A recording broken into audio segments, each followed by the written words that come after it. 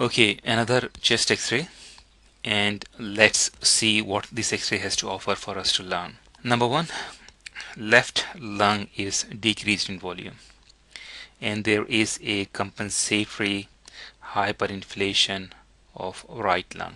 There is an area of increased opacity over left lung covering roughly half the size of lung itself. However, the lung tissue in apical area as well as a portion of left lower lobe near left costophrenic angle is well aerated, means full of air.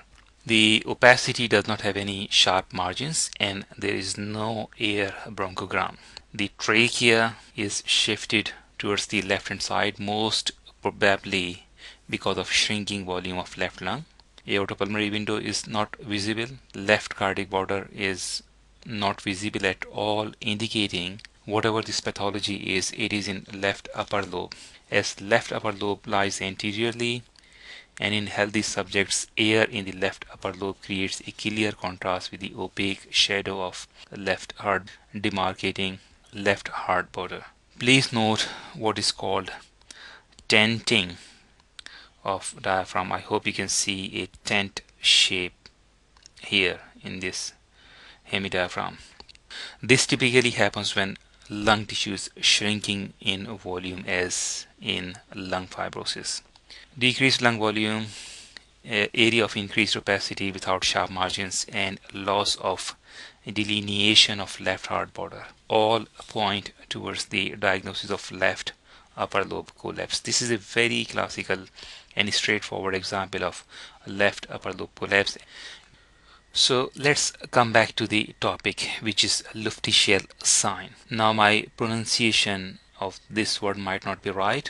This is a German word and I always find it difficult to pronounce. Anyway, the spelling is in front of you.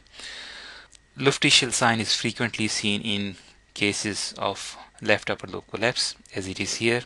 You can see a crescent shape lucency adjacent to arch of aorta, and by definition a Luftsichel sign is a paramediastinal crescent shaped lucency which is created due to sandwiching of medial portion of air filled apical segment of left lower lobe between the arch of aorta and collapsed left upper lobe. So there is a segment of left lower lobe sandwich between collapsed left upper lobe and arch of aorta.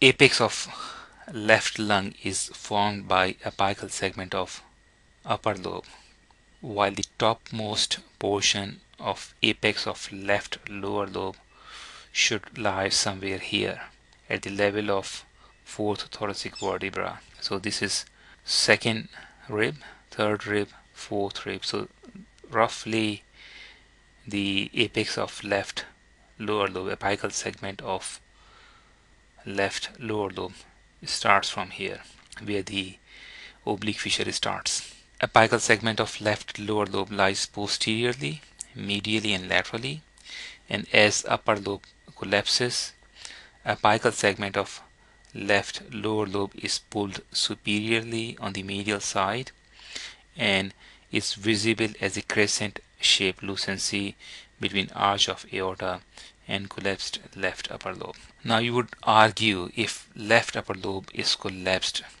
why the apex of left lung appears lucent?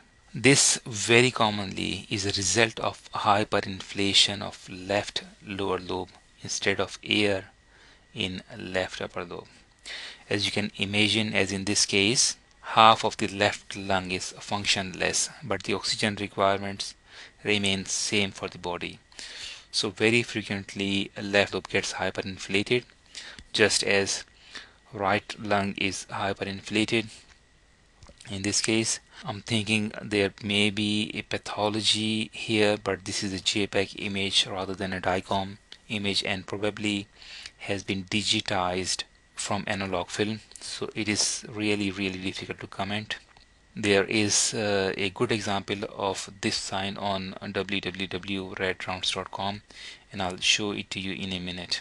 So here we are on www.redrounds.com, and you can clearly see a very classic picture of Luftsichel sign, a crescent shaped lucency between arch of aorta and collapsed upper lobe.